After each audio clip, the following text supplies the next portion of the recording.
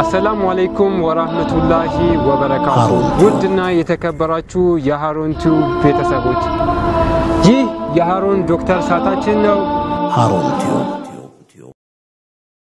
አሰላሙ አለይኩም ወራህመቱላሂ ወበረካቱ የተወደዳችሁና የተከበራችሁ የሃሩን ቲዩብ ታዳሚያን እንደምን ውላችኋል እንደምን አምሽታችኋል ሃሩን ቲዩብ የተለያዩ ፕሮግራሞችን ለእናንተ ያቀርብላችሁ ይገኛል ለዛሬ አንድ እጅግ ልዩ የሆነ ወሳኝ ፕሮግራም ይዞላችሁ ቀርቧል በአሁኑ ጊዜ በዓለማችን ደረጃ ለብዙዎች ስጋት የሆነው የኮሮና ቫይረስ በሽታ ነው የበሽታ በመላው ዓለም የሚገኙ ሀገራትን አስጨንቋል አሳስቧል በሽታው እስካሁን መድኃኒት አልተገኘለትም ክትባትም እንዲሁ ቅድመ መከላከል የሚደረጉ ጥንቃቄዎች እንዳሉ ግን የዘርፉ ባለሙያዎች ይመክራሉ ኮሮና ቫይረስን አስመልክቶ ለዛሬ እጅግ ልዩ የሆነ ፕሮግራም አዘጋጅተናል ዓለም አቀፉ ሳይንቲስት ዶክተር ዘኪ ሸሪፍ በሃዋርድ ዩንቨርስቲ መምህር ናቸው በካንሰር ዙሪያ ጥናትና ምርምር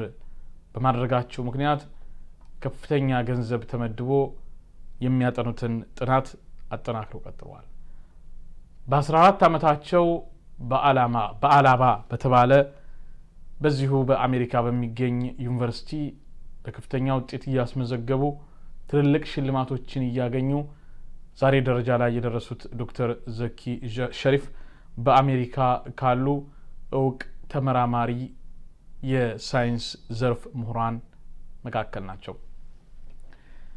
የወቅቱ ጉዳይ ያሳሰበንና ከወድ ጊዜያቸው ላይ ለክቡራን አድማጭ ተመልካቾቻችን የግንዛቤ ማስጨበጫ ፕሮግራም እንዲሰጡልን በጠየቅናቸው ጊዜ ያለምንም መንገራገር ፍቃደኛ በመሆን ከዚሁ ከወድ ጊዜያቸው በተለይ በአሜሪካ ሀገር እንኳን የፕሮፌሽናል ትልልቅ ስራዎችን የሚሰሩ ቀርቶ አይደለም ማንኛውም ሰው ከሰዓት ጋር ተያይዙ ያለው ጉዳይ በጣም ውድ መሆኑ ይታወቃል ነገር ግን ዶክተር ዘኪ ሸሪፍ የሃሩን ቲዩብ አድማጭ ተመልካቾችን በማክበር እንዲሁም ደግሞ ይህ ነገር አጠቃላይ ለመላው ህዝባችን ጠቃሚ በመሆኑ ጊዜም ለሰጠው ይገባል በማለት ሰፋ ያለ ማብራሪያ ትንታኔ ሰጥተውናል እርሳቸው እንግዲህ መምህር እንደመሆናቸው መጠን እኔ ካንድና ከሁለት ውጭ ጥያቄ አልጠየቅኩም ሰፊውን ሰዓት ኮሮና ቫይረስ መነሻው ምንድነው እንዲሁም ደግሞ እናደርጋቸው የሚገቡ ጥንቃቄዎች ምን ይመስላሉ በሚለው ጉዳይ ላይ ሰፊ የሆነ ትንታኔ ይሰጣሉ እነሆ በቀጥታ የማልፈው ወደ ዶክተር ዘኪ ሸሪፍ ነው ዶክተር ዘኪ ሸሪፍ በአሁኑ ጊዜ በአሜሪካ በሃዋርድ ዩንቨርስቲ ተቋም በካንሰር በሽታ ጥናትና ምርምር ላይ በማድረግ ላይ ይገኛሉ ከፍተኛ የሆነ ከዚህ በፊትም ያስገኙአቸው ግኝቶች በዓለም አቀፍ ደረጃ ከፍተኛ ዕውቅና አግኝተውላቸው ሽልማትም ያገኙ ሀገራችን ካፈራቻቸው ምሁራን መካከል ናቸው እንዲሁም ደግሞ በተለይም ደግሞ ዶክተር አብይ ወደ ስልጣን ከመጡ በኋላ የዲያስፖራ ትረስት ፈንድ በሚባለው ውስጥ በዋነኛነት ካሉት መካከል እርሳቸው አንዱ ናቸው ለማንኛውም ለሰዓታቸው እጅግ አድርገን እያመሰገንን በቀጥታ ወደ ዚሁ ወደ ሃዋርድ ዩንቨርስቲ ወደ ቢሮአቸው በመገኘት የሰጡንን ልዩ የሆነ ማብራሪያ ኮሮና ቫይረስን በተመለከተ እሱን ፕሮግራም እንድትከታተሉ አሰላሙ አለይኩም ወራህመቱላሂ ወበረካቱ ውድና የተከበራችሁ የሃሩን ቲዩብ ቤተሰቦች ይህ የሃሩን ዶክተር ሳታችን ነው بسم الله الرحمن الرحيم الحمد لله رب العالمين والصلاه والسلام على رسول الله صلى الله عليه وسلم የተወደዳችሁና የተከበራችሁ አድማጭ ተመልካቾቻችን እንደምን ውላችኋል እንደምን አምሽታችኋል የሃሩን ቲዩብ ታዳሚያን ዛሬ አንድ እጅግ ወቅታዊና አስፈላጊ የሆነ ልዩ ፕሮግራም ይዘንላችሁ ቀርበናል የዛሬው ፕሮግራማችን በዓለም አቀፍ ደረጃ ትልቅ መነጋገሪያ ሆኖና በርካቶችን ስጋት ላይ የጣለው ኮሮና ቫይረስን በተመለከተ ልዩ ፕሮግራም ይዘንላችሁ መጥተናል ጉዳዩ ደግሞ ትንሽ ከበድ ያለ ስለሆነ ይህን አስመልክቶ ደግሞ ዕውቀቱ ያላቸው ከፍተኛ ልምድ ያላቸው ባለሙያዎችን መጋበዝ ስላለብን ዛሬ የተገኘነው በኢትዮጵያ ውስጥ በዓለም አቀፍ ደረጃ አሉ ከሚባሉ ኢትዮጵያዊ ሳይንቲስቶች መካከል አንዱ የሆኑት ዶክተር ዘኪ ሸሪፍ ቢሮ ውስጥ ነው የምንገኘው እንግዲህ ዶክተር ዘኪ ሸሪፍን ለማስተዋወቅ ያህል በሃዋርድ ዩንቨርስቲ በመምህርነት እንዲሁም ደግሞ የተለያዩ ጥናትና ምርምሮችን በማድረግ ይታወቃሉ። በተለይም ደግሞ ከካንሰር በሽታ ጋር በተያያዘ ትልልቅ ጥናቶችን እየሰሩ ይገኛሉ። የሚያደርጉትን ጥናት የአሜሪካ መንግስት ጭምር ድጋፍ በማድረግ ትልልቅ ስራዎችን እየሰሩ ይገኛሉ። ባለፈውም ጊዜ የተለያዩ ሽልማቶችን አግኝተዋል። ሲድ የተባለው ኢትዮጵያውያኖች የሚዘጋጀው ፕሮግራም ላይ ተሸላሚ ከሆኑ ምሁራን መካከል አንዱ ነበሩ ዶክተር ዘኪ ሸሪፍ። እንግዲህ እርሳቸውን አስመልክቶ በተወሰነ መልኩ ራሳቸውን ያስተዋውቁንና በቀጥታ ወደ ዛሬው ፕሮግራማችን እናልፋለን። እስኪ ለትውውቅ ይረዳን ዘንድ እንደው ስለ እርስዎ ትንሽ ነገር ከእርስዎ አንደበት እንሰማ። بسم الله الرحمن الرحيم الحمد لله رب العالمين والصلاة والسلام على رسول الله صلى الله عليه وسلم እንግዲህ ወንድሞችና እህቶች አባቶችና እናቶች የምታዳምጡና በዚህ ትምህርታዊ በሆነ ወቅት የምታገኙትና በስራ ላይ ለማዋል በተግባር ለማዋል የምትችሉት ነገር ካለ እንግዲህ አላህ ኸይር አድርጎ የሚቀበለው ነው ማለት ነው። ኦዲየንሱ በሙላ ሰው ነው ወይስ ሙስሊሞች ብቻ ናቸው? እንግዲህ ፕሮግራሙ ሁሉም የሚከታተለው ነው፣ ለሁሉም ጠቃሚ ነው። በቀጥታ ወደ ፕሮግራማችን እንገባለን። እኔ መነሻ ያህል ጥያቄ ነው የማነሳው። የበለጠ ባለሙያ ስለሆኑ እርሳቸው አስፈላጊውን ገለጻ በኮምፒውተርም በማንኛውም መንገድ እያሳዩ ነፃ ሆነው ኮሮና ቫይረስ ምንድነው ከሚለው ጀምረን መፍትሄውስ ምንድነው፣ እንዲሁም ደግሞ መደረግ ያለባቸው ጥንቃቄዎች በጣም አስፈላጊ የሆኑ ነገሮች አሉ ብዙ ሰው የሚገነዘባቸውና ከዚያ ጀምረው ሙያዊ ማብራሪያውን መቀጠል ይችላሉ። እንግዲህ ፕሮፌሰር እንደሆነ መጠን ሁሉ ጊዜ በትምህርታዊ በታሪካዊ መልክ ነው መጀመር የምፈልገው። በኋላ አስፈላጊ ከሆነ በተግባር ላይ ማዋል ያለብን ነገሮች እንዴት ነው የምንጠነቀቀው፣ ራሳችንን እንዴት ነው የምንከላከለው በሚለው ጉዳይ በኋላ እመጣለሁና አሁን ይሄንን ጠረጴዛውን እንደዛ ነፃ እናድርገው። ከተቻለ ይሄ ቦርዱ ዋይት ቦርድ ለመጠቀም ከቻልኩኝ መጠቀም ይችላሉ። ምንም ችግር የለውም። ሁሉንም ነገር መቅረጽ ስለምንችል ኢንፎርሜሽን ይሰጣል። መልካም። እንግዲህ ኮሮና ቫይረስ በሱ ጉዳይ ነው ዛሬ የተገናኘ ነውና ኮሮና ቫይረስ አዲስ ቫይረስ አይደለም፣ ፋሚሊ ኦፍ ቫይረስስ ናቸው። ኮሮና ቫይረስስ የሚባሉት በ1960 ዓመተ ምህረት አውሮፓውያን አቆጣጠር የተጀመረና በዛን ጊዜ የተገኘ ነው። ፋሚሊዎቹ እንግዲህ የተለያዩ ስትሬንስ ይባላሉ፣ የተለያዩ ቅርንጫፎች ይኖራቸዋል። እንደ አጋጣሚ ሆኖ ይሄ አዲሱ የመጣው ቅርንጫፍ እንትን ይባላል ሳርስ ኮሮና ቫይረስ 2 ይባላል ወይም 2019 ይባላል። እና እንደው በአጭሩ ገለጻ ብናደርግ ይሄኛው እንዳልኩት በጄኔቲክ ሲኮንስ እና በእንትኑ ልዩ የሆነ የጄኔቲክ ወይም ትራንስሚሽን የሚያገኝበት እንትኑ ማለት ነው። ከሲኮንስ እንግዲህ በአማርኛ ይባላል ውስጣዊ የሆነ አንድ አይደንቲፋይ የሚያደርገውና የሚለየው ነገር አለ ከሌሎች ፋሚሊ ሜምበሮች። ይሄ አዲሱ የሚለየው ነገር ኖቭል ይባላል እና ስሙ 2019 ኤን ኮሮና ቫይረስ ይባላል። ኤን ማለት ኖቭል ማለት ነው፣ አዲስ ማለት ነው። በዛ የተጀመረ ነው። ትዝ ካላችሁ በ2002 በ2003 በአውሮፓውያን አቆጣጠር ይሄ ሳርስ የሚባል አዲስ ቫይረስ ነበረ። ሳርስ ደግሞ አክሮኒም ፎር severe acute respiratory syndrome ይባላል ሳርስ። በዛን ጊዜ ብዙ ሰዎች ተጠቅተዋል፣ ብዙ ሰዎችም ያረፉም አሉ በዚህ ምክንያት።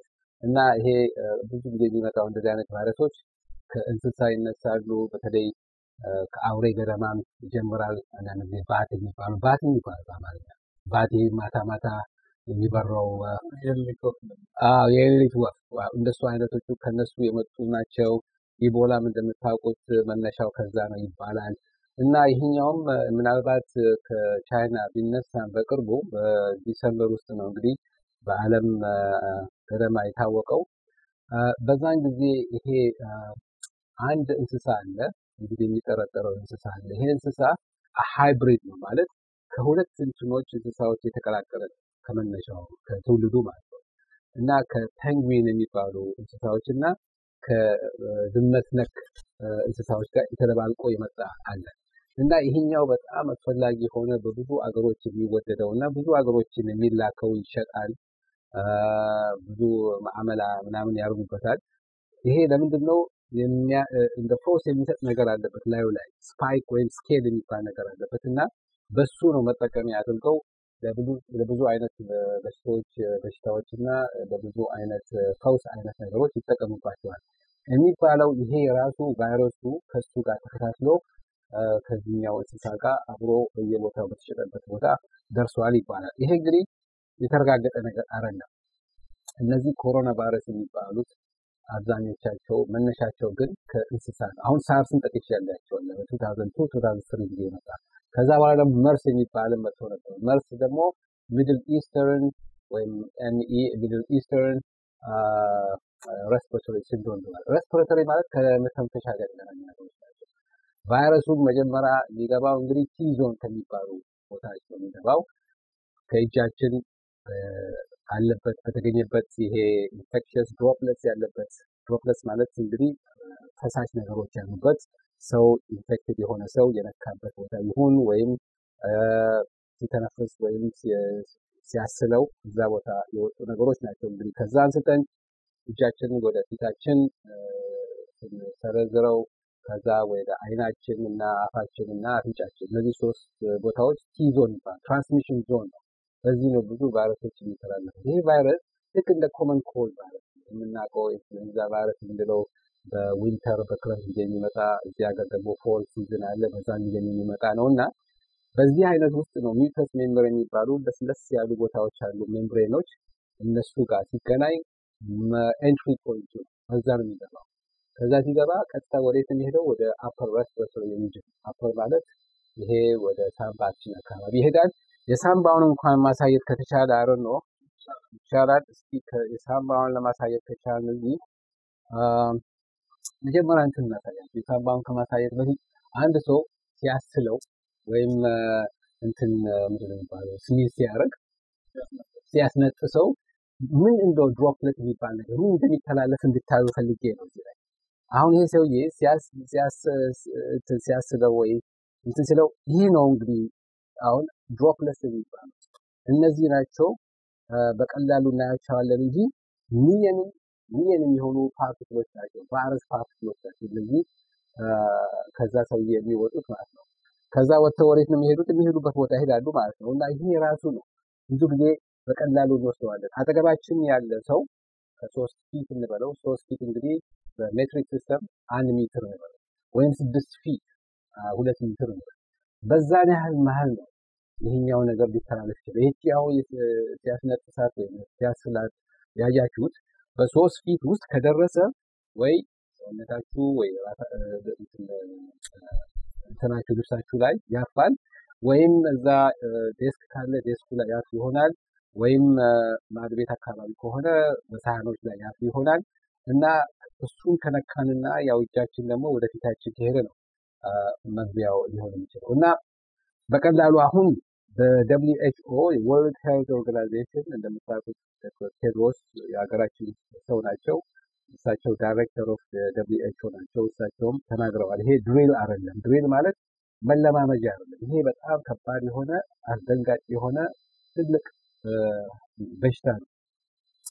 መለየት ያለብን ምንድነው አሁን ሳርስ CoV-2 የሚባለው ነው ቫይረሱ ስሙ። የቫይረሱ ስሙ እንዳይማታባል ሳርስ ከዛ በኋላ CoV-2 የቫይረሱ ስም ነው። የበሽታው ስም ደግሞ COVID-19 ነው። CO ማለት ኮሮና ማለት ነው። VI ማለት ቫይረስ ማለት ነው። ከዛ በኋላ D ማለት ዲዚዝ ማለት ነው። ዳሽ 19 ማለት 2019 ይሄ መጀመሪያ የተገኘው በ2019 ነው። ዲሴምበር ወይ ኖቬምበር አካባቢ ነው። ኮሮና ቫይረስ ፋሚሊ ውስጥ ያለ ነው። ደግሞም ቫይረስ መሆኑን የሚያረጋግጥ ነው። ሌላ ደግሞ አዲስ አይነት ጄኔቲክ ሚውቴሽን እና ጄኔቲክ ሲኩዌንስ ያለው። ስለዚህ አዲስ በመሆኑ አንደኛ ምን አይነት መድኃኒት አለው? መድኃኒት የለም እና ሁለተኛ ደግሞ ክትባት አለ ወይ? አዲስ በመሆኑ ክትባት የለው። ክትባቱ ምናልባት 1 ዓመት ሊወስድ ይችላል። ብዙ ጊዜ የሚጠይቅ ነው። ራሱ ክሊኒካል ፌዝ ትራያል የሚባለው አለው። ብዙ ነገሮች ኮንትሮል ራንደማይዝ ብላይንድ ስተዲ ይባላል። ሁሉም ተደርጎ ነው መጨረሻ ኤፊካሲው ወይም ይሄ ነገር እውነት የሚያረጋግጡበት ከሆነ ነው መጨረሻ ቫክሲኔሽን ተብሎ ለክትባት የሚሰጠው። ሶስተኛ ደግሞ አሁን ያለን አማራጭ ሰው እንዴት ነው ምን አይነት ሲምፕቶሞች አሉ እንላለን። ሲምፕተሞች ምንላቸው እንግዲህ አንድ ሰው ይሄ ነገር ከበከለው ይሄ ቫይረስ በሰውነቱ ውስጥ ከገባ ዋናው እንትን ነው ትኩሳት እንግዲህ ፊቨር ይባላል። ፊቨር ደግሞ ስንል ኖርማል የቴምፕሬቸራችን የሰውነታችን ቴምፕሬቸር ኖርማል 98.6 ዲግሪ ፋራንሃይት ነው። እንግዲህ ፋራንሃይት እንግሊዝ ሲስተም ውስጥ የሚጠቀሙ ሰዎች የሚጠቁሙት ነው። ግን በአሜሪካ ማለት በፋራንሃይት ነው የምንጠቀመው። ግን ሜትሪክ ሲስተም የሚጠቀሙ ሰዎች ዩሮፕ ውስጥ ያሉት ሌሎችም ሀገሮች ያሉት የሜትሪክ ሲስተም ከተጠቀሙ የኖርማል ባዲ ቴምፕሬቸር የሚባለው 37 ዲግሪ ሴንቲግሬድ ግን ትኩሳት ሲመጣ 38 በ1 ዲግሪ ነው የሚያንስ ወደ ላይ የሚወጣው ማለት ነው። 38 ዲግሪ ሲሆን ፊቨር ይሆናል። በፋራንሃይት መቆጠር ነው ከ98.6 እስከ 100 ይሆናል። ለዚህ ነው በየቦታው ይሄንን ተርሞሜትር ይዘው የሚለኩት። ይሄ ኢንፍራሬድ ይባላል። በግንባራቸው ትኩሳት አለባቸው ወይ የለውም ብለው እዛ ነው የሚለኩት። እሱ በጣም እንትን ጄኔሪክ የሆነ ስፔሲፊክ የሆነ አይደለም፣ ሴንሲቲቪቲ የለው። ዝም ብሎ ብቻ እንደዚህ ትኩሳት ያለባቸው ሰዎችን ለይተው ትሪያጅ ለማድረግ እንደው ለይተው እነዚህ ሰዎች እንደገና ተጠርጥረዋል ምናልባት ይኖርባቸው ይሆናል ማለት ነው እንጂ እውነት አለባቸው ተብሎ አይደለም። ሁለተኛው ደግሞ ሲምፕተሙ ምልክቱ ማሳል የሚያስለው ሁለት አይነት ነገር አለ። አንዱ ፕሮዳክቲቭ ይባላል። ስፒቶ ማለት አንዳንድ ጊዜ አክታ ነው የሚወጣበት እንደሱ አይነትም አለ። አንዳንዱ ደግሞ ድራይ ካፍ ይባላል። ዝም ብሎ ብቻ ደረቅ የሆነ የሚያሳልበት ሁኔታ አለ። በሁለቱም ነው ይሄ ቫይረስ የሚተላለፈው። ደግሞ ይሄ ሲምፕተሙ ለተበከለበት ሰው ደግሞ ሁለተኛው ደረጃው ይሄ ማሳል ነው። ሶስተኛ ደግሞ እንትን አለ። ይሄ የመተንፈሱ ራሱ በጣም ሲያስቸግረው ሰውየው የተበከለው የያዘው ሰውዬ መተንፈስ ዲስፒኒያ ይባላል። ሾርትነስ ኦፍ ብሬት ይባላል። አንዳንድ ደግሞ ዲፊከልቲ ብሪዝ። ለምንድን ነው ይሄ የሚሆነው? አሁን ያኛውን ለማምጣት ነው የፈለኩት ይሄ እንትናችንን ለማሳየት የሳምባውን ጉዳይ የቦታ እንዳለ ይሄ ነው። ሳምባችን እንግዲህ ሁለት ነው ያለው አይደለ? ሁለት ላንግ አለ። እንደዚህ እንደ ቅርንጫፎች ናቸው። አሁን ለምሳሌ አንድ ዛፍን ብናየው ቅርንጫፍ አለው። ከቅርንጫፉ ደግሞ ላይ ምንድን ነው ያለው? እንትኖች አሉ። ምንድነው ሊፎች ቅጠሎች አሉ አይደል? አንዳንድ ጊዜ ያው ማለት እና እንደ ቅርንጫፎቹ ሳምባችን ላይ ትናንሽ ቅርንጫፎች እስከ መጨረሻው ሄደው እነሱ ትናንሾች ናቸው። እነዚህ ትልቅ ቅርንጫፎች ናቸው። ትንንሾቹ እዚህ ያሉት እነሱ ናቸው። ዋና ቁልፍ እንደ ቁልፍ ኮስ እነሱ ናቸው ቁልፉ። እነሱ ላይ ነው ይሄ ቫይረሱ ከአፋችንና ከአይናችንና ከእንትናችን ከአፍንጫችን ገብቶ ወደ አፐር ሬስፒሬተሪ ላንግ አካባቢ ይሄዳል። እነዚህ ደግሞ ኤር ሳክ ይባላሉ። ለምንድነው ኤር ሳክ የሚባሉ?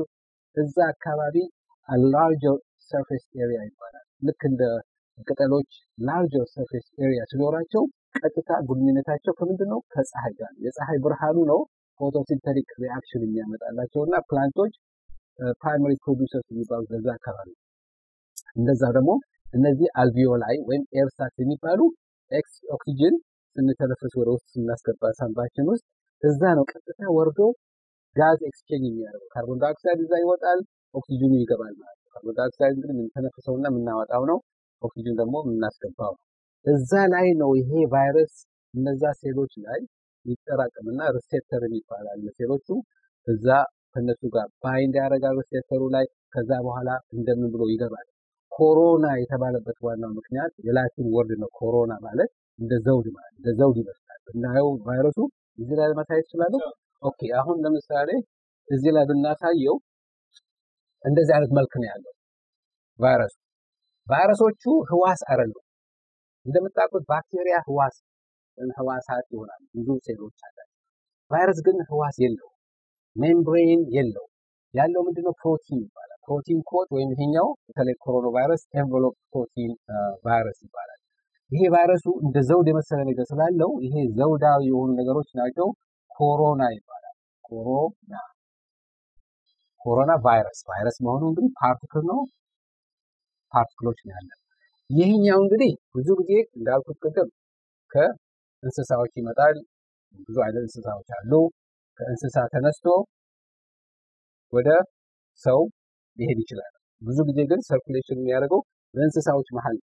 እኛ ግን ከጫካ አውጥተናቸው ወይም ቤታችን አምጥተናቸው ዶሜስቲኬትስ እናደርጋቸው እኛ ጋር ግቢ ውስጥ መዋል ሲጀምሩ አንዳንድ ቦታዎች ደግሞ እንደውም ያርዷቸውና ምንድነው እንትን ውስጥ ይበላቸዋል፣ ስጋውን ይበላል። እና በእነሱ አይነት ሁኔታ የሚጋቡ ከሆነ ከእንስሳ ተነስቶ ወደ ሰው ይሄዳል ማለት ነው። ወደ ሰው ትራንስሚት ይሆናል ማለት ነው። ሲቀየር ወደ ሰው ትራንስሚት ለማድረግ ደግሞ በአንድ ጊዜ አይችልም። የእንስሳው ያለው ጄኔቲክ ሲኮንስ የሚባለው ለምሳሌ ኤሲጂቲ ምናምን ሲኮንሶች አሉ። ይሄ ዋናው የሚተላለፍበትና የሚያወርሰው ነው ለዶተር ፓርቲክሎች ወይም ለሚወልዳቸውና ለሚያራባቸው ልጆች የሚያስተላልፈው ይሄ ነው። ይሄኛው ሲኮንሱ ኦርደሩ ቅድመ ተከተሉ ይቀየራል። ለምሳሌ ይሄኛው እዛ አካባቢ ያሉ ሲኮንሱ እንደምናውቀው ሳይሆን ምናልባት ጂ ከዚህ ወደ ቲ ምናምን ብሎ ይቀየራል። 4 እንትኖች ናቸው ፊደሎች ነው ያሉት እንግዲህ በሲኮንሱ እነዛ ሲቀየሩ በዛ ነው ዳያግኖስቲክ የሚያደርጉት። ይሄ ሰውዬ እውነት ሲምፕተሞቹ ምልክቶቹ ይሄ ፊቨር ያልኩት ሃይ ፊቨር ወይም ትኩሳት ያለበት ከሆነ፣ ሁለተኛ ደግሞ እንደዛ የሚያስለው ከሆነ፣ ሶስተኛ ደግሞ ያው በጣም የሚያንሰው ከሆነ ይሄ መተንፈስ ምናምን እንደዚህ አይነት ችግሮች ያለበት ሰው ምናልባት በኮመን ኮልድ የምናውቀው ኢንፍሉዌንዛ ቫይረስ የሚባለው ጉንፋን የሚያስይዘው በዊንተር የሚመጣው እንደሱም ሊሆን ይችላል። ግን ቬሪፊኬሽን ወይም ኮንፈርም የሚደረግበትና የሚረጋገጥበት RT-PCR የሚባል ኩክ የሆነ በጣም ብዙም ጊዜ የማይወስድ መንገድ ላይ ነው። ይሄ RT-PCR እንግዲህ ሪል ታይም ፖሊመሬዝ ቼን ሪአክሽን ይባላል። እንትናሉ መሽኖች አሉ የሚጠቀሙባቸው። በዛ መሽን ውስጥ ነው እንትኖች የምናስገባቸው አለ የራሱ እንትን አለው መቆጣጠሪያ ምናምን። እዛ ውስጥ ቱቦች አሉ። ቱቦችን እዚህ ውስጥ እናስገባለን። ኖርማልና ኖርማል ያልሆነው ቫይረስ ፓርቲክሎች እዛ ይገባሉ። ሲኮንስ ይደረጋል። ሲኮንስ ሲደረግ ይታያል። ሲታይ ይሄ እኮ የኮሮና ቫይረስ ፋሚሊ ነው ይባላል። ግን አዲስ መሆኑ ምንድነው እዚህኛው ቦታ ወይም ይሄኛው ሎከስ ውስጥ ወይም ሳይት ውስጥ ፖዚሽን ውስጥ የተለየ እንትን አለበት። የተለየ ስለሆነ ኖቭል ይባላል። NOV ኖቭል ማለት አዲስ ነው። ኮሮና ቫይረስ መጣ ማለት ነው። አዲስ እንደመሆኑ መጠን ለምንድነው ይሄንን ማወቅ ያለብን? ምንም ፈውስ የለውም የምናውቀው፣ ምንም ክትባት የለውም። ሌላ አሁን አማራጭ ምንድነው? ሰውየው ዲሃይድሬት እንዳይሆን ማለት ነው። ዲሃይድሬት ማለት ምንድነው? ይሄ ፍሉድ እና ፈሳሽ ነገሮች ከሰውነቱ ብዙ እንዳይወጣ። ለምንድነው? ሃይ ፊቨር እና ትኩሳት ሲኖረው ያወዘዋል አይደለ? ይሄ ላብ ያወጣል። ላብ ሲወጣ እሱ ዲሃይድሬት ይሆናል ማለት ነው። ብዙ ፍሉድ አውትፍሎ ይኖራል። ለዚህ ነው ብዙ ሊኩዊድ ነገሮችን ይሰጠዋል። አንዳንድ ጊዜ ካስፈለገ ኢንትራቪነስ በጣም ኒሞኒያ ያለባቸው ሰዎች ኢንትራቪነስ ይሰጣቸዋል። ኒሞኒያ ማለት እንግዲህ አድቫንስ ስቴጅ ሲሆን ነው። ቅድም የጠቀስኳቸው ምልክቶች ኖረው ኒሞኒያ ሰውየው ከያዘው እንግዲህ ኒሞኒያ ማለት ለንግ ኢንፌክሽን ማለት ነው። ሁለቱም ለንጎች ኢንፌክትድ ሊሆኑ ይችላሉ። ቫይራል ኒሞኒያም አለ፣ ባክቴሪያል ኒሞኒያም አለ። ይሄኛው ግን በቫይረስ ምክንያት ስለሆነ የሚመጣው ይሄ በጣም አደገኛ ነው። ይሄኛው ነው እንግዲህ ቅድም የጠቀስኩት የኤር ሳክስ የሚባሉ አልቪዮላ የሚባሉ ይሄ ጋዝ ኤክስቼንጅ የሚደረግበት ቦታ ኦክሲጅን እና እንደዚህ አይነት ሰው የመጣበት ከሆነ ሰውየው መተንፈስ አይችልም። ቬንቲሌተር መሰጠት አለበት። ቬንቲሌተር ይባላል። ቬንቲሌተር ምንድነው? መተንፈሻ የሚረዳ ማለት ሬስፒሬተር የሚባል ነገሮችም አንዳንድ ጊዜ የሚያግዙ ማለት ነው። እንግዲህ እንደዚህ አይነት መሳሪያ በስተቀር ሰውየው መተንፈስ አይችልም ማለት ነው። ኢንፌክትድ የሆነ ነገር ካለበት። ይሄኛ ደግሞ ቶሎ ብሎ ቫይራል ኒሞኒያ በጣም አደገኛ ነው። ባክቴሪያ ኒሞኒያ ከሆነ አንቲባዮቲክስ አለ። ለቫይራል ኢንፌክሽን ግን አንቲባዮቲክስ አይጠቅምም። ስለዚህ ዲሃይድሬት እንዳይሆን ሰውየውን እንትን ማለት ያስፈልጋል። ደግሞም ሰውየውን ማረፍ አለበት ማለት አይሶሌትድ መሆን አለበት። ይሄ ማኔጅመንት ነው እንግዲህ የማኔጅመንት ስራ ነው። ሰውየው ከያዘው ይሄ በሽታ ፈውስ የለውም ብዬ ተናግሬያለሁ። ስለዚህ መጀመሪያ የሚደረገው ምንድነው? አይሶሌሽን ሰውየውን መለየትና ቦታውን መቀየር ነው። በሁለተኛው በኩል ደግሞ ይሄ የኳረንቲን የሚባል ነገር አለ። ኳረንቲንም ሴም ቲንግ ነው፣ አይሶሌት ማድረግ ጉዳይ ነው። በአካባቢው ያለው የሄልዝ ሚኒስተር ይሁን የጤና ጥበቃ ሚኒስትሮችም ማድረግ ያለባቸው ነገር ምንድነው? ኢንፌክሽየስ ኮንትሮል ሲስተማቸውን መዘርጋትና ለዚህ ሰውዬ ማድረግ የሚችሉትን ያደርጋሉ። የተወሰኑ ትሪትመንቶችን የሰጧቸው ለምሳሌ አሁን እዚህ ሀገር ውስጥ አሜሪካ ውስጥ መጀመሪያ የደረሰበትን ሰውዬ አንድ ትሪትመንት ሰጥተውታል። ረንደምዘቪር ይባላል። ረንደምዘቪር ይገርማችኋል አንታይ ቫይራል ሜዲኬሽን ነው። ለኢቦላ የመጀመሪያ የተሰጠና ለኢቦላ ለአንዳንድ ሰዎች ይረዳል። ለዚህ ሰውዬው መጀመሪያ ኢንፌክትድ የሆነ ሰውዬም ረዳውና እንደው ተሽሎታል። ግን ከዛ በኋላ ምን ቦታ እንደደረሰ ሰውዬ አላውቅም። ግን አትሊስት አኪዩት የሆነ ፌዙን ትቶ ትንሽ ደህና ሆኖ ነበር። መተንፈስም ትንሽ ጀምሮ ነበር። ሌላ ደግሞ የሚሰጠው የአንታይ ማሌሪያል ብዙ ጊዜ እንደምታውቁት ሞርኒንግ ሲክነስ እና የተመሳሰሉ ነገሮችን የሚያመጣው በአፍሪካ ውስጥ ያለ የማሌሪያ ኮንዲሽኖች አሉ፣ በወብ የሚያመጣ ማለት ነው። እንደሱ አይነት ደግሞ ክሎሮኩዊን የሚባል አንድ አንታይ ማሌሪያል ድረግ አለ። እሱንም ሲሰጧቸው የተሻላቸው ትንሽ የተሻላቸው ሰዎች አሁን የተሻላቸው ሲሉ ማለት ከነዚህ ከሚበከሉ ሰዎቹ 100 ሰዎች አሉ። ከነዚህ 100 ሰዎቹ 80 እስካሁን እንደምናየው 80% ወይም 80ዎቹ ማይልድ ሲምፕተሞች አሉ። ማይልድ ሲምፕተሞች ማለት ራይኖሪያ ማለት ረኒንግ ኖዝ ማለት ነው። ያው ፈሳሽ ነገር ይኖርባቸዋል፣ ሄዴክ ይኖርባቸዋል፣ ኮንፊውዥን መደነጋገርን ነገር ይኖርባቸዋል። አንዳንድ ጊዜ ደግሞ ዳይሪያም ሊመጣ ይችላል። ጋስትሮ ኢንቴስቲናል ኮንዲሽኖችን ሊገኙ ይችላሉ። ይሄ የሚሆንበት ምክንያት ምንድነው? ይሄ ቫይረስ በሳምባ አካባቢ ባሉት ህዋሳት ብቻ አይደለም የሚጣበቀው ወይም ባይንድ የሚሆነው ወደ ቀጥታ ወደ አንጀት አካባቢ ወደ ሆድ አካባቢ ይሄዳል። እዛም ሄዶ ደግሞ ከእንትኖች ጋር ሪሴፕተሮች አሉ፣ የሴልስ ሪሴፕተሮች ከነሱ ጋር ተያይዞ ዳይሪያና ተቅማጥ ምናምን ሊያመጣ ይችላል። አሁን ምንድነው ቫይረሱ የሚያደርገው? ይሄ ቫይረሱ ነው ብለናል አይደል? ይሄ ቫይረሱ እንዳለ ሆኖ ከሳምባ ካሉ ህዋሳት ጋር ሲገናኝ የሳምባ በኋላ የምታውቁት ሜምብሬን አላቸው። እነዚህ ሜምብሬን የሚባሉት እንግዲህ እንትኖች ናቸው፣ እንደ ጠባቂዎች ናቸው። ይሄ ህዋስ ውስጥ የሚገኙ ብዙ ኦርጋኔልስ የሚባሉ ነገሮች አሉ። ኤነርጂም ደግሞ ማይቶኮንድሪያ አለ፣ ኢንዶፕላዝሚክ ሬቲኩለም የሚባል ነገር አለ፣ ኒውክሊየስ አለ። ዋናው የዲኤንኤ እና ምን ሊተላለፈው ከእናትና አባት የሚወረሰው ነገር ሁሉ ያለ ዲኤንኤ ያለበት ነገር አለ። ይሄ ሁሉ ሴል ውስጥ ያለ ግን ሴሉ ዙሪያ ማለት ነው ሜምብሬን አለ። ይሄ ባይሌየር ሊፒድ ባይሌየር የሚባሉ ሜምብሬን አለ በፕሮቲን እና በሊፒድ ይሰሩ። ይሄ ቫይረስ ሲመጣ መጀመሪያው ከሆነ ሰውን መንካቱ መጀመሪያው ከሆነ እዚህ ገባና አታች ያደርግ ከፕሮቲን እንትኑ በኋላ ውስጥ ይገባ አርኤንኤ ቫይረስ ባለ ወይ ሁለት ነገር ነው ያለው፣ ጄኔሪክ አርኤንኤ እና ዲኤንኤ አለ። ይሄኛው አርኤንኤ ፖዚቲቭ ስትራንድ ይባላል። ፖዚቲቭ ስትራንድ ማለት አንድ እንትን ነው ያለው፣ መስመር ነው ያለው። ብዙ ጊዜ ዲኤንኤ ሁለት መስመሮች ነው ያሉት ወይም ሁለት ስትራንድ ነው ያለው። አርኤንኤ ፖዚቲቭ ስትራንድ ሆኖ ይገባል፣ ግን መባዛት የሚችለው ይሄኛው አርኤንኤ ወደ ዲኤንኤ ከሄደ ነው። ወደ ሁለት እንትኖች ቱ ስትራንድስ ወይም ሄሊካል ስትራክቸር ቱ ስትራንድስ ከሆነ ነው። እንደዚህ ሲሆን ነው ሪቨርስ ትራንስክሪፕቴዝ የሚባል ኢንዛይም አለ፣ ይገለብጠዋል ወደ ዲኤንኤ ሲሆን ደግሞ ይባዛል፣ ይገባና የሴሉን መሽነሪ ዋና መራቢያው መሽነሩን ሃይጃክ ያደርግና ሴሉ አሁን ምንድነው የሚሰራው? ቫይራል ፓርቲክሎችን ማብዛትና ማራባት። ይሄ ራሱ ቫይረሱን የወረረውን ቫይረስ እሱን ማባዛት እንግዲህ ስራውን ቀየረ ማለት ነው። መጨረሻ ላይ ይሞታል። ምክንያቱም ቫይረሱ ይወጣል፣ ተራብተዋል አይደለ? ልጆቹ በሙሉ ተራብተዋል ማለት ናቸው የሚወጡት። በዛን ጊዜ ሴሉ ይሞታል።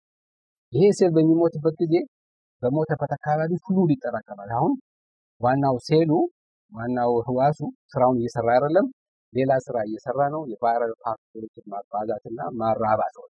እንደዚህ ሆነ ፍሉድ ይጠራቀማል። ቅድም ያሳየኋችሁ እዚህ ወደ ላንጉ ከሄድን ወደ ሳምባው ይሄ የሚጠራቀመው ፍሉድ እዚህ አካባቢ የእርሳት አካባቢ ይጠራቀምና ሚውከስ ሲበዛበት ሰውዬ መተንፈስ አለበት። ስለዚህ እዛ ቦታ ነው ኦክሲጅንና ካርቦን ዳይኦክሳይድ ኤክስቼንጅ የሚያደርጉት። መተንፈስ ሾርትነስ ኦፍ ብሬት ዲስፒኒያ ይባላል። ይሄ ሲሆን አንዳንድ ጊዜ እዛ ቦታ ብቻ የሚቀር ሳይሆን ይሄ እንግዲህ ምንም ፈውስ ከሌለው እዛ ቦታ የደረሰ ሰው ኦርጋን ፌለር ይባላል። አንዳንድ ጊዜ መልቲፕል ኦርጋን አንድ ብቻ አይደለም ፌል የሚያደርገው።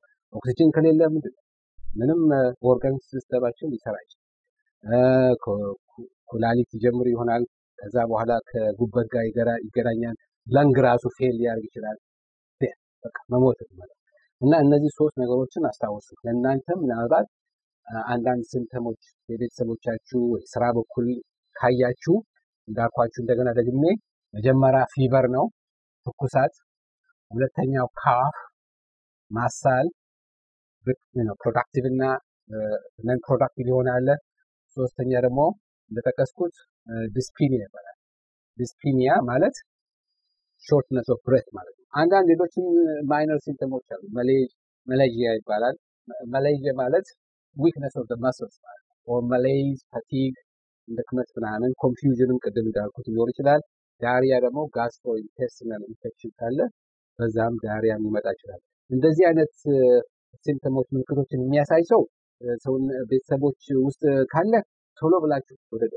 ወደ ሆስፒታል መውሰድ አለባችሁ ምክንያቱም ይሄ ነገር አክቲቭ ከሆነ በጣም ሊያጋባና ሊያሰራጭ ይችላል ማለት ነው እና እንዴት ነው የሚሰራጨው እንዳልኳችሁ ከአንድ ሰው ጋር ስትገናኙ ሰውየው ኦሬዲ ያለበት ከሆነ ይሄ ነገር 3 ፊት ማለት 1 ሜትር ማለት ነው ርዝመቱ ወይም ርቀቱ በ1 ሜትር ውስጥ ነው ይሄ ነገር ሊተላለፍ የሚችለው እስከ 2 ሜትርም ሊሄድ ይችላል ሰውየው እንግዲህ እንደ ሰው ነው ጠንካራ የሆነ ሰውዬ ሲያስለው ሲያስነጥሰው በጣም ቅድም እንዳሳየኋችሁ በኮምፒውተሩ በጣም ብዙ የሚያሰራጭና ብዙ የሚያዳርስ ከሆነ 6 ፊት ወይም 2 ሜትርም ላይበቃው ይችላል ድሮፕለስ የሚባሉ ነገሮች ናቸው ቅድም ያያችኋቸው እነሱ ናቸው እንግዲህ ያርፋሉ ብዙ የሚያርፉ ፊታችን ውስጥ ይሆናሉ ፊታችን ውስጥ ኮፒኖር ምን ችግር የለም ቆዳችን በጣም ጠንካራ ነው ከራቲን የሚባል በጣም ጥሩ የሆነ ፕሮቲን አለው ማስታገሻ ብቻ ሳይሆን ቤሪየር ነው ነገር ግን ፊታችን ብዙ ምንነካ ከሆነ ከዚህ አንስተን ወደ አፋችን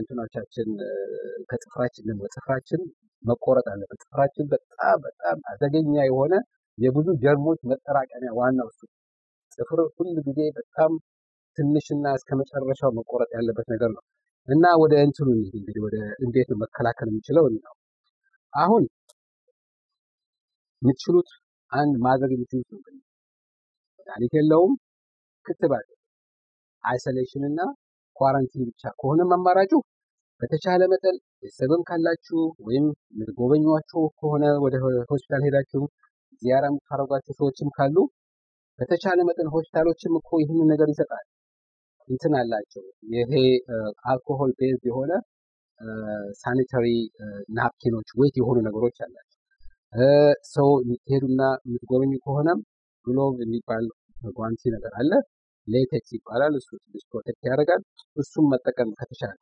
ከተጠቀማችሁ በኋላ ኦፍ ኮርስ መጣል ነው ምንም ይሄ አንዴ ከተለበሰ በኋላ ቢቀመጥና እንቆጥባለን የሚባል ነገር የለም በሰውነታችሁና በጤናችሁ መቆጠብ ነገር የለም ግን በተቻለ መጠን ሁሉ ጊዜ በየጊዜው ከሰው ጋር ከተጨባበጣችሁ ከሰው ጋር ከተቃቀፋችሁ ይሄን ነገር እንግዲህ ማስወገድ ይኖርባችኋል በአሁኑ ጊዜ ለዚህኛው ጉዳይ ብላችሁ ማለት ነው እና ልጆቻችሁንም ኦፍ ኮርስ ቤተሰቡ ከስራ ምናምን ማቀፍ ትፈልጋላችሁ ግን አንድ ነገር ከማድረጋችሁ ቤት ገና ስትገቡ ከመኪና ስትወጡ ከበሩ ራሱ ቤት ውስጥ ከትገቡ ምንም ነገር መንካት የለባችሁ ምንም አይነት አለዛ ይሁን የልጆችንም ጉዳይ እነሱንም አካላቸው ምንም መንካት የለባችሁ ቀጥታ ወደ ማጠቢያ ቤት ሰገራ የሚባለው እዛስ መግባት አለበት በተቻለ መጠን እንግዲህ ሳሙና ሁሉም ነገር ማዳና ብዙ ሰው እንቃታለን እና እንቋሽሻታለን እንጂ ሳሙና ሊኩድም ሊሆን ይችላል ወይም እንደምናውቀው ሳሙናው ሶሊድ የሆነ ሳሙናም ሊሆን ይችላል እንዴት ነው የሚታጠበው እንግዲህ ውሃ የለንም አረ በዚህ መጀመሪያ ውሃውን ከመክፈታችሁ በፊት ሳሙናውን ራሱ ሁሉም ቦታ ማዳረስ አለባችሁ እጃችሁ ጀርባም አለው ይሄ ብቻ አይደለም ያለው ጀርባውንም ማሐከም እንደዚህ እና ይሄንን ስታረጉ ብዙ ጊዜ ይናገራሉ 20 ሰከንድ ሞተር አለባችሁ በ20 ሰከንድ ውስጥ ሃፒ በርዝዴ ምናምን ይላሉ እኔ ግን ማስተምራቸው ልጆች ሄዱ ስንት ዓመት ሆናቸው አሁን ሳስተምራቸው ከትምህርት ቤት ፊክስ አረጋቸው ቀጥታ ወደ ማጠቢያ ገብተን አልহামዱሊላህ ቢስሚላህ አልহামዱሊላህ አላሁ አክበር ሱብሃንአላህ እያሉ ወይ በአውዱ ቢላህ እያሉ ይናገራሉ በዛ ውስጥ 20 ሰከንድ ያልፋል እንግዲህ ሁሉም ቦታ ተዳርሷል መሐሉም መግባት አለበት ተፈራቸው ረጅም ከሆነ በተፈራቸው ሳሙናው መግባት አለበት ሁሉም ቦታ በተቻለ መጠን ከዛ በኋላ ነው ከውሃው ጋር የምታገናኙ ውሃው ሲፈስ ሁሉም ነገር አሁን እንደዚህ ትቼው በወጣ ምን ጥቅም የለው ስቲል እኮ እንትን አለ ይሄ እኮ ሳሙናው ይገለዋል ማለት አይደለም ሳሙናው ምንድነው ሰርፋክተንት የሚባል እንትኖች አሉት ኤጀንቶች አሉትና ምንም አይነት ዘይትም ይሁን ምንም ነገር ይሁን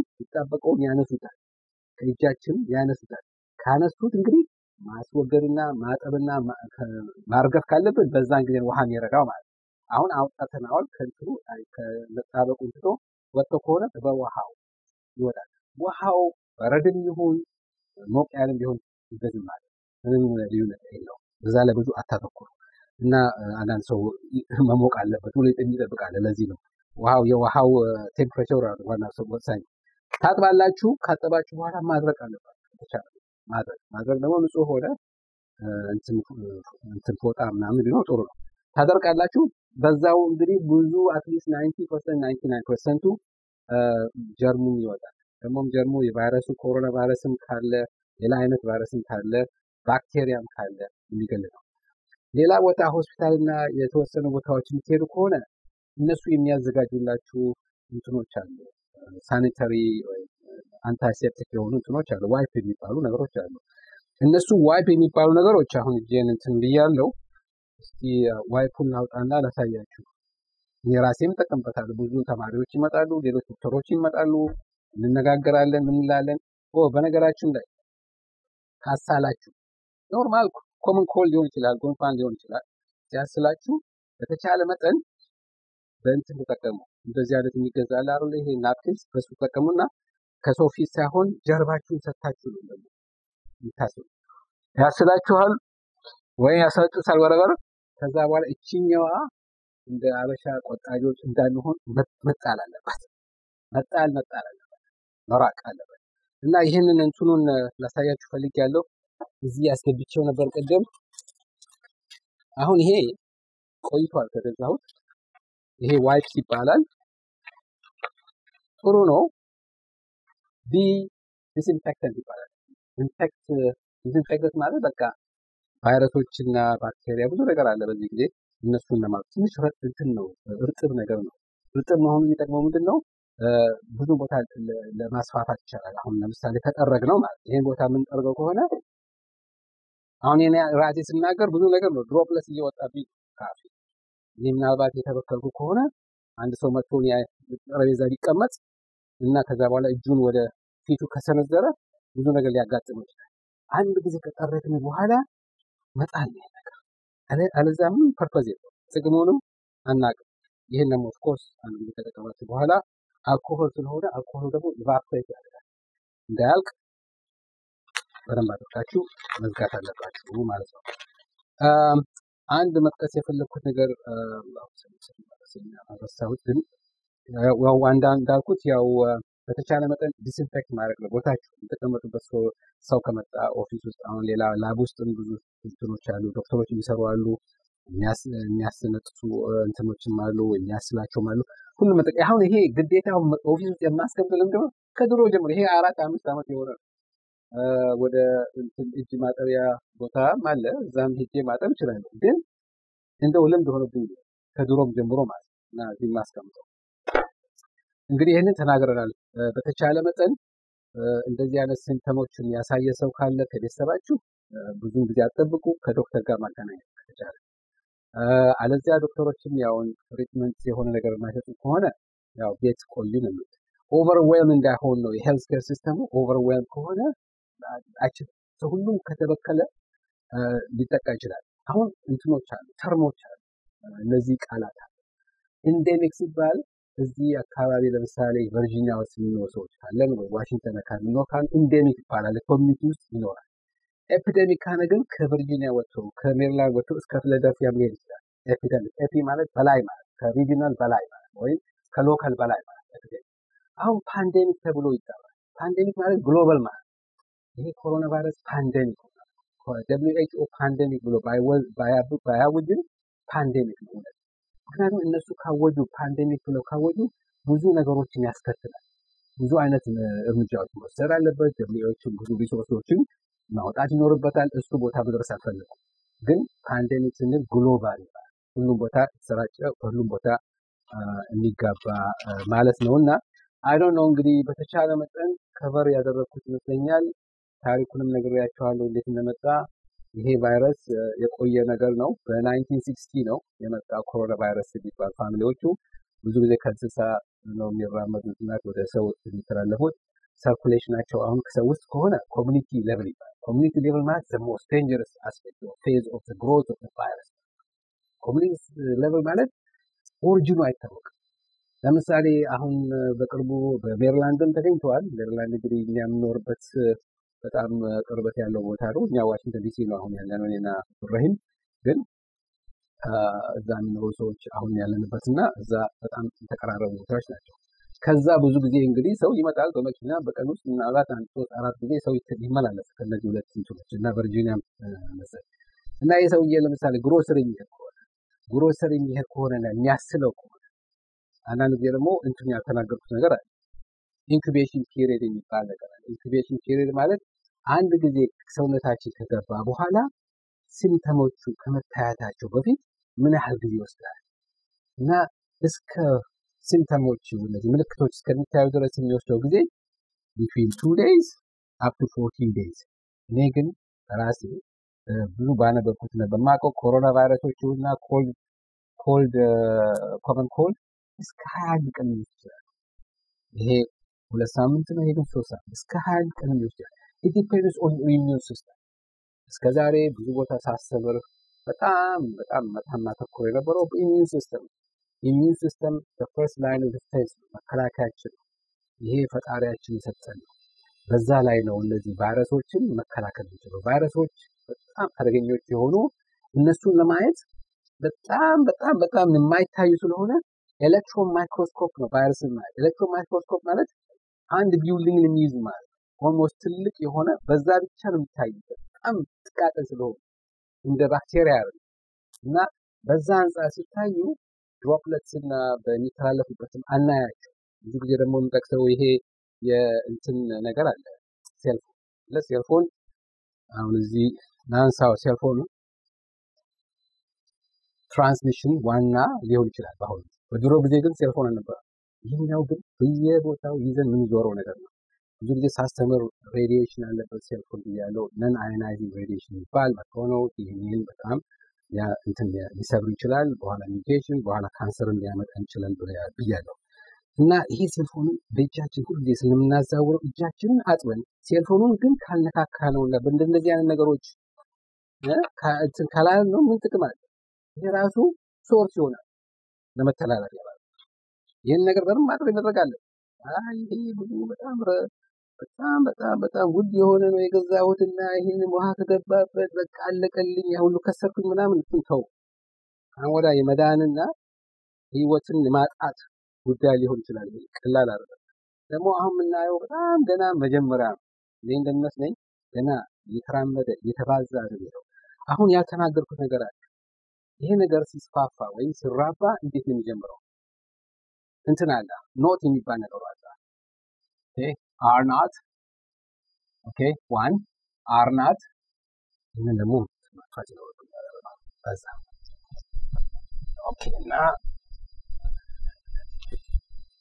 are not 1 ሲባል ለምሳሌ are not 1 ሲባል ወይም are not 2 are not 3 ሲባል ትራንስሚሽን ሌቭሉ ነው ትራንስሚሽን ሌቭል are not 1 ሲባል አንድ ሰው ኢንፌክትድ የሆነ ወይም የተበከለ ሰው ካለ ያ ሰውዬ ለአንድ ሰው ያስተላልፋል ኦኬ not 1 ከሆነ not 2 ከሆነ አንድ ሰው ለሁለት ሰዎች ነው የሚያስተላልፈው not 2 ከሆነ not 3 ከሆነ አንድ ሰው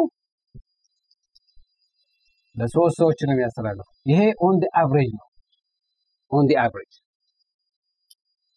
እና አንድ ሰው ለምሳሌ ቤተሰብ ውስጥ ይሄ ነገር በቫይረሱ ከገባበት ሲምፕተሞችን ካሳየ እውነት ኮንፈርም የሚሆንበት እንግዲህ አለ ቅድም እንዳልኩት ኮንፈርም የሚሆነው በዳያግኖስቲክ ኮንፈርም የሚሆነው በጄኔቲክ ሲኮንስ ነው ኮሮና ቫይረስ የሚባለው ቅድም እንደጠቀስኩ ደግሞ ይሄ ስሙ ቫይረሱ ስም SARS-CoV-2 ይባላል። ይሄኛው ቫይረሱ ስም ሲሆን ቫይረስ ኔም የደሞ አሁን የተጠቀሰው ኮቪድ-19 ኮ ማለት ኮሮና ቫይረስ ቪአይ ቫይረስ ማለት ነው ቪ ማለት ዲዚዝ ማለት 19 ማለት 2019 ይሄ ምንድነው የሚባለው ዲዚዝ በሽታው ስም ኮቪድ-19 ይባላል እና መጀመሪያ ሲጀመር እንግዲህ ውሃን የሚባል ፕሮቪንስ ውስጥ ነው የተጀመረው ቻይና ውስጥ መጀመሪያ ውሃን ኮሮና ቫይረስ ይሉት አሁን ግን እንደሱ ማለት ተውታል ምክንያቱም ስቲግማ የሚባል ነገር እንዳይ ለምሳሌ አሁን ኢቦላ ተብሎ ከአፍሪካ የመጣ ከሆነ አፍሪካኖች በሙሉ ማስወገድ አለብን ወይም ስቲግማ የሚባል ነገር አለ ምን ይባላል በአማርኛ ስቲግማ ማለት መሸሽ አለብን ከነዚህ ሰዎች ምክንያቱም ቫይረሱን የያዙትና የጀመሩት እነሱ ናቸው ይባላል ለዛ ተብሎ ጂኦግራፊካል ሎኬሽኑ አይጠቀስም ብዙ ጊዜ ከእንስሳ የሚተላለፍ ከሆነ እንስሳው ማን የትኛው እንደሆነ ይጠቀሳል ግን ከአንድ ግሩፕ ሰዎች ደግሞ የሚመጣ ከሆነ እነዚህ ሰዎች ስም ወይም ቦታቸው ይጠቀስ አይፈለግም ምክንያቱም ስቲግማና እንትን እንዳይሆን አሁን ይሄ ነው እንግዲህ ዋናው የሚያስተላልፉና አንድ ሰው ለምሳሌ አሁን 3 ሰዎች ሜሪላንድ ውስጥ ሮክቪል ውስጥ ተገኘባቸው ኮንፈርምድ የሆነ ሪል ታይም ፒሲአር ተገኝቶባቸዋል እነዚህ ኮሮና ቫይረስ ከተባለ እነዚህ 3 ሰዎቹ እያንዳንዳቸው ለምሳሌ ትራንስሚት አንዳንድ ሰዎች እንትን ይባላሉ ሱፐር ስፕሬደርስ ይባላሉ ስፕሬደርስ ማለት የሚያስተላልፉ ሰዎች አሉ አንዳንዶቹ ለምን እንደሆነ አይታወቅም እነዚህ ሰዎች ወይም ብዙ ሼድ ያደርጋሉ ብዙ ቫይረስ አለባቸውና ሼድ ማለት ያስያውጡታል ያሰራጩታል እሱም ሊሆን ይችላል ወይም ብዙ ቫይረስ ያጠቃቸው ሊሆን ይችላል ወይም የሚውሉበት ቦታ ብዙ ሰው ያለበት ቦታ ይሆናል ወይ ብዙ ሰው የሚሰባሰብበት ቦታ ይሆናልና በአንድ ጊዜ ብዙ ሰው ነው የሚኖረው ከዚህ ይሄ አቨሬጁን የነገርኳችሁና እና ብዙ ጊዜ ግን አሁን የሚባለው የኮሮና ቫይረስ 2.5 ነው የሚባለው እኛው ዋናው የቱ ነው ኮሮና ቫይረስ ያለው እዚህ ኮሮና ቫይረስ እንግዲህ ሳርስ CoV-2 2.5 ነው 2.5 ማለት ሁለት ሰዎችና ግማሽ እንደ አቨሬጅ ወሰን ነው ልጅ ሊሆን ይችላል ግማሹ እነሱን ሰዎችን ለማስተላለፍ ሊያጠቃ ይችላል ማለት ነውና አሁን ደግሜ እንደክሳችሁ ይሄ ብዙ ነገር ያዘለ ነው ኦፍ ኮርስ ይሄ እንደ በቃ እንትን ሆናል እንደ የሚባለው ኪሳችሁ ብዙ ጊዜ ይዘን የሚሄደው ነገር ምን ይባላል እንደሱ ሆነዋል እዚህ ላይ አንዳንድ ጊዜ ሽንት ቤት ይዘው የሚገቡ ሰዎችም አሉ ብዙ ነገር ነካክተው ደግሞ ዞሮ ፊታችን የሚነካ ነገር ከዚህ መምጣቱ ነው በኋላ ይሄን ነክተን ነው ፊታችን እናዳረሰው እንዳልኳችሁ ቲ ዞን የሚባለው ትራንዚሽን ዞን የሚባሉት አይን አፍንጫና አፍ ናቸው እነዚህ ሶስቱ ሚውከስ አላቸው ርጥብ ቦታዎች ናቸው ቫይረሱን ታኮን ያደርጋል ይገባበታል ከዛ በኋላ አፕር ሬስፒሬቶሪ ኦር ጋስትሮኢንቴስቲናል ቦታ ሊሄድ ይችላልና ይሄንን ነገር ማድረግ ነው ቀለል የሆኑ ነገሮችን ማድረግ ይችላል በኋላ ከመጨነቅና እንትን ከማለት እጅን መሰብሰብ አሁን እንደው ይለማል ታሙ ድሮ ሰርቆ ከማለት እጅን መሰብሰብ ይባል ነበር አሁን ታሙ ከማለት በቃ ለዚህ ነው አንተም ማሻአላህ ይሄ ነው እንግዲህ ጥያቄ ሊኖር ይችላል አንተም ጥያቄ ሊኖር ይችላል በዛው እናስተናግድ መልካም ዶክተር ዘኪ ሸሪፍ እጅግ አድርጌ አመሰግናለሁኝ እንግዲህ ከመነሻው ጀምሮ እስከ መድረሻው መደረግ ያለባቸውን ጥንቃቄዎች መነሳት ያለባቸውን ሁሉ ነጥቦች እንዳነሱ ይሰማኛል እንዳጠቃላይ ምን መልእክት ያስተላልፋሉ በተለይ ከህክምና አንፃር ያለውን ነገር አይተናል ሰዎች ደግሞ ማድረግ ያለባቸውን ጥንቃቄም አንስተናልና እንዳጠቃላይ በተለይ መሰል ነገሮች ሰውንም በስነ ልቦናም ደረጃ የሚያሳድሩበት ተጽዕኖ ፍርሃትም ይኖራልና አንዳንድ ጊዜ በጣም ከመጠን በላይ መጨነቅ ነገርም ይኖራል እሱም ራሱ በሽታ ነውና ከዛ አንፃር ጥንቃቄውን ከማድረግ ባሻገር ምን መደረግ አለበት ይላሉ እንደገና ደግሞ ቀደም ሲል መጨረሻ አካባቢ የጠቀሱት ነገር አለ በተለይ ከመገለል ጋር ተያይዞ የሚነሱ ነገሮች ይኖራሉ ሰው አሁን በዚህ በጣም አይምሮ በጣም ቴንሽን እየሆነ አንዳንድ ጊዜ የሚያስር ሰው ሲያይ ሁሉ በጣም የመደንገጥ ነገር ይታያልና ከዛ አንፃር ምን የሚሉት ነገር አለ እንዲሁም ደግሞ በቅርቡ የእስራኤል ሳይንቲስቶችን ክትባት ሊያገኙ የሚልም ነገርም ሲነሳ ይስተዋላልና እርሶ ደግሞ የሕክምናውን ዓለም በቅርበት የሚከታተሉ ከመሆኑ አንፃር በዚህ ላይ የሚሉን ነገር ካለ መጀመሪያ ይሄ ህዝቡ ማድረግ የሚችለው ተራ ሰው ማድረግ የሚችለው ትልቅ ነገር ቢኖር በጣም ቀላል ነገሮች ናቸው። ራሱን ለመጠበቅ ቤተሰቦችን ለመጠበቅ ከፈለገ እጁን ማጠብ። ሌላ ጊዜ በኖርማል ጊዜ በቀን 3-4 ጊዜ ታጡ ከሆነ አሁን 20 ጊዜ ታጡ ባጠባችሁ ቁጥር ነው ትንሽም ያለውም እሱንም ማራገፍ ይችላል እና ስታጡ ዝም ብሎ በውሃ ብቻ አይደለም በሳሙና ወይም አትሊስት 60% አልኮሆል ያለበት ይሄ ቫይረስ ከ60% አልኮሆል በታች ብዙ ማያጠቃው 60% በላይ አልኮሆል ከሆነ እሱ ምናልባት ውሃ ከሌለበትም ሆስፒታል ሲገቡ ማለት ነው በእንደዛ አይነት ሁኔታ ታውጡ ይችላላችሁ። እንዳልኳችሁ ያው እንደዚህ የሚያስለው ሰው ካያችሁ ሁሉ ነገር አጠረጡ። ይሄ ፓኒክ የሆነ ነገር ወይ ሂስቴሪያ የሚባል ነገር ከገባን አንደኛ ራሳችንን እንጎዳው ኢሚዩን ሲስተማችን ስትረስ የሆነ ውጥረት ያለበት ጭንቀት ያለበት ነገር አይፈልግም። ደግሞ ኢሚዩን ሲስተማችን ነው ቫይረስን የሚያጠፋውና ከሰውነታችን የሚያስወግደው እንጂ አንታይ ቫይራል ሜዲኬሽን የሚባሉ ጠቅላላ ቫይረስን አይገልም። አንታይ ቫይራል ሜዲኬሽን ቫይረስን አይገልም። ቅድም እንዳሳየኋቸው ፕሮቲኖችን ኢንሂቢት ያደርጋል፣ ፋንክሽናቸውን ኢንሂቢት ያደርጋል። ወይም ኒውክሊክ አናሎግ የሚባሉ አሉ። ኒውክሊክ አሲዱ ወይ አርኤንኤው እንትኑ ራሱ እንትን እንዲል ያደርጋል እንጂ ወይም እንዳይራቡ ይሞክራል እንጂ ጠቅላላ ማውጣት አይችልም። ልክ እንደ ኤችአይቪ ማውጣት አይቻልም። ኦኬ ግን እንዳይራባና ሬፕሊኬሽን ሲስተሙን ሃይጃክ እንዳያደርገው ብዙ መከላከያ ሊኖሩ ይችላል እና ስትረስ እንዳይመጣ ውጥረት እንዳይመጣ ሁሉንም መጠርጠር ጥሩ አይደለም። መጠርጠር እንግዲህ ተገቢ ከሆነ አስቀድሞ ሰውየውን ለማዳን ከሆነ ወይም ጥሩ ሆስፒታል አስሚለው በዛ እንዲከባከቡበት ቦታ ማግኘት ከተቻለ ጥሩ ነው። ግን ለማንኛውም ያሳለ ሰው ሁሉ የምትርቁ ከሆነ እንዳልኳችሁ መኖር አይቻልም፣ መስራትም አይቻልም። በጣም ከባድ ነገር ነው። በተለይ መከታተል አለባችሁ ዜናው በየአፕዴት እየተደረገ ያለው በየቀኑ በየሰዓቱ እየተደረገ ያለው በኢንተርኔት ላይ የምታነቡትና ምናምን ነገሮች ልትተው ይችላል። ምንም ነገር አታገኙም። ማንም ሰው ቢጽፍ እዛ ሁሉም እንደ አዋቂ ሆኖ ግን የምታውቋቸው ሰዎች ወይም ሄልዝ ውስጥ ያሉ በጤና አካባቢ የሚሰሩ ሰዎች እንደ ሳይንቲስቶችን ቢሆኑ በየስራቸው ሳይንቲስቶች እነሱ ናቸው የሚሰሩት። እነሱ ናቸው እንደዚህ ቫክሲን የሚያገኙት። የእስራኤል ቫክሲን አገኙ ብለው አላም ነው። ቫክሲን አትሊስት 1 ዓመት ይወስዳል። በቀላሉ ህዝቡ የሚገኝ ነገር አለ እና እስከ 1 ዓመት ምንድን ነው የሚሰራው? ክትባት እስከምናገኝ ድረስ ምንድን ነው ጥቃቅን ነገሮች ቅድም የጠቀስኳቸው ነገሮች ማድረግ ነው። ኦቨር ስትሬስ አልመሆን ነው። ግን ጥንቃቄ ማድረግና የተቻለውን ነገር ማለት ነው። ይሄ ማስክ የሚባለው ነገር እንግዲህ አጠቀስ ማስክ የሚባለው ፊታችን ወይም አፍንጫችን አፋችን የሚሸፍን ነገር አይጠቅማችሁም። እንደውም አሁን ሲቪኤስ ስቶር ምናምን ብትሄዱ እንደውም they're out of it sold out አይጠቅማችሁም።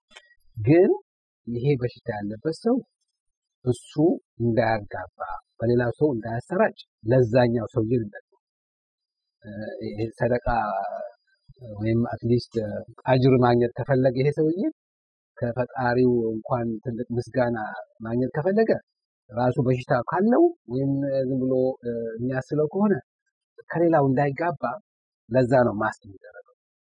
ኦኬ ከሰው እንዳታገኙ ነው ምንድነው እንዳታጋቡ ነው። ግን እናንተን አይጠብቃችሁ። ይሄ የምታደርጉት ሰርጂካል ማስክ ፌስ ማስክ የሚባለው አይጠቅምም። አሁን ሄልዝ ኬር እና ፈርስት ላይን ኦፍ ዲፌንስ የሚባሉ ፕራክቲሽነሮች እና ጤና ጠባቂዎች ምናምኖች እነሱ የሚጠቀሙበት እንደተባለ ነገር አለ። እነሱ የሚጠቀሙበት N95 የሚባል ሬስፒሬተር ይባላል። ይሄ በጣም ግዙፍ የሆነ ነው፣ በጣም ውድ የሆነ ነው። ደግሞ በተራ ሰው የሚጠቀምበት አይደለም። በጣም ውድ የሆነ እንዳልኳችሁ ደግሞ በጣም አንኮምፎርታብል የሚመች ነገር አይደለም። ስክሙ ምናምን ይሄ እነሱም ብዙ ጊዜ አያደርጉትም። ግን እሱ ቫይራል ፓርቲክሎች በጣም ጥቃቅን ስለሆኑ እነሱ እንዳይገቡ የሚከላከል ነው። ይሄ ዝም ብሎ የምትገዙት ማስክ ምናምን ሁሉንም የሚያስገባው ምንም እንትን አይላችሁም፣ አይጠብቃችሁም እንዳልኩት እና በዛ ላይ ብዙ አታተኩሩ። አሁን ሆስፒታል ውስጥ አንዳንድ ሰዎች ሲመጡ ሲገቡ አያለው ይለብሳሉ ዝም ብለው ራሳቸውን የሚጠብቁ ይመስላቸዋል። ግን የታመሙ ከሆኑ በዛ አንጻር ነው መታየት አለበት ነው ማለት ነው። ጥያቄዎች በሙሉ በትክክል መልሰዋል ዶክተር ዘኪ ሸሪፍ። እንግዲህ ከተጣበበ ጊዜው ላይ ነው በከፍተኛ ስራ ውጥረት እንዳለበት እረዳለሁኝ። ጊዜዎችን መስዋዕት አድርገው ይህን ሰፊ ማብራሪያ ስለሰጡን እጅግ አድርጌ አመሰግናለሁ። በመጨረሻም የሚጨምሩትና የሚያሰራሩት ማለት ካለ? እንግዲህ ያው እንደዚህ አይነት ነገሮች ይመጣሉ አልፎ አልፎ አናውቅም፣ መነሻቸውን ሙሉ በሙሉ አናውቅም። ሳይንቲስቶችም የሆኑ ዶክተሮችም ጥርጣሬ ይኖራቸዋል። በተቻለ መጠን እንደዚህ ነው የሚመስለን በታሪካዊ አንጻር ካየነው ብለው ይናገራሉ። ግን ተጨባጭ የሆኑ ትክክለኛ አውቃለሁ የሚል ውሸተኛ ካልሆነ በስተቀር የለም፣ ኤክስፐርት የለም። ስለዚህ እኛ ማድረግ ያለብን ጥቃቅን ነገሮች ቅድም የጠቀስናቸው ነገሮች ብናደርግና ራሳችንን መጠበቅ የምንችል ከሆነ በዛ ነው እንጂ በዶክተሮች ላይ ብዙ የምንመካ ከሆነ ዶክተሮች ራሳቸውን መጠበቅ አለባቸው። በዛም ብዙም ነገር ማግኘት አንችልም እና እነዚህ ትንሽ ነገሮችን ብንጠቀምባቸውና በስራ ላይ በተግባር ላይ ብናውላቸው ትልቅ ጥንቃቄ ብናደርግ እሱ ነው የሚሻለው ነው የሚመስለኝ። ብዙም ፓኒክ አታድርጉ፣ ስትረስ አታድርጉበት። በተቻለ መጠን ግን እውቀት ተላበዱ። ካወቃችሁ በዛ እውቀት የምትመረኮዙት እንጂ ያለማወቅና ብዙ አይነት ይሄ የኢንተርኔት ላይ የሚመጣው ሂስቴሪያ ይሄ ውሸት ነገር ምናምን እሱ እንዳያደናግራችሁ ነው ትልቅ ጥንቃቄ ማድረግ ያለባችሁ። እዚህ ጋር አመሰግናለሁ ዶክተር ዘኪ። ክቡራንና ክቡራን አድማጭ ተመልካቾቻችን ቀደም ሲል ቆይታ ያደረግነው ከዶክተር ዘኪ ሸሪፍ ጋር ነው። ኮሮና ቫይረስን አስመልክቶ ከመነሻው ጀምሮ እስከ መጨረሻው ድረስ ሰፊ የሆነ ማብራሪያ ሰጥተውናል። በድጋሚ አድማጭ ተመልካቾች ስም እጅግ አድርጌ አመሰግናለሁኝ። ጀዛከላህ ኸይር። መርሐባ። እንግዲህ እንዳልጨበጥን ያው መማር አለብን። ሰው ጋር ስትገናኙ አትጨባበጡ፣ ግድ የለም። በተለይ ሙስሊሞች እንተቃቀፋለን፣ እንሳሳማለን። እሱ በቃ ለጊዜው ቴምፖራሪ ሰስፔንድድ ቢሆን ጥሩ ይመስለናል። ጀዛከላህ ኸይር። መርሐባ። የተከበራችሁና የተወደዳችሁ አድማጭ ተመልካቾቻችን ቀደም ሲል እንግዲህ የተከታተላችሁት በሃዋርድ ዩንቨርስቲ ሆስፒታል በመገኘት ከዶክተር ዘኪ ሸሪፍ ጋራ የኮሮና ቫይረስን በተመለከተ ያደረግነውን እጅግ ልዩ ቆይታ ነበረ። በቆይታችን ብዙ ቁም ነገር እንዳገኛችሁ እንዲሁም ደግሞ በሽታውን አስመልክቶ ግንዛቤያችሁን እንዳሰፋችሁ ተስፋ እናደርጋለን። እንግዲህ መደረግ ይገባቸዋል ያሏቸውን ጥንቃቄዎች በሙሉ ሰፋ ባለ መልኩ ምሁራዊ ትንታኔ ሰጥተውባቸዋል። ያነሷቸው ነጥቦች ከንጽህና ጋር ተያይዘው የተነሱ ነጥቦች እጅግ ወሳኝነት ያላቸው ናቸው። ሁላችንም ይህንን ጥንቃቄ በማድረግ ራሳችንና ቤተሰባችንን ከኮሮና ቫይረስ በአላህ ፍቃድ ሰበውን በማድረስ እንጠብቅላለሁኝ። ፕሮግራሙን ስለተከታተላችሁ እያመሰገንን ወሰላሙ አለይኩም ወራህመቱላሂ ወበረካቱሁ።